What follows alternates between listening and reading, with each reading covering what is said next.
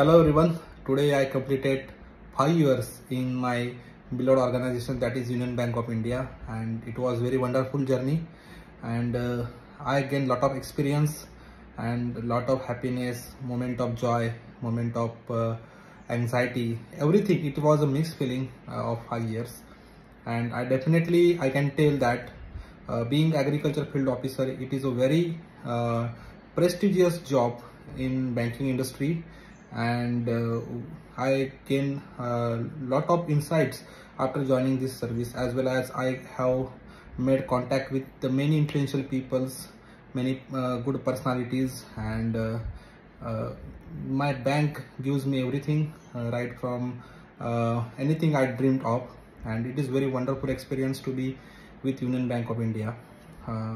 My message to all students who are preparing for agriculture field officer is that experience, you must have your own experience. Don't believe in any others words or anyone is saying anything about bank.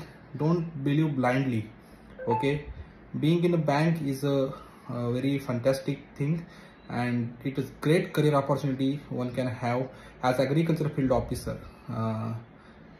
At a time in our Union Bank of India, there were 14 general managers, CGMs, Chief General Managers, out of which 10 CGM were from agriculture background, that is they were agriculture field officer. They started their career as an agriculture field officer.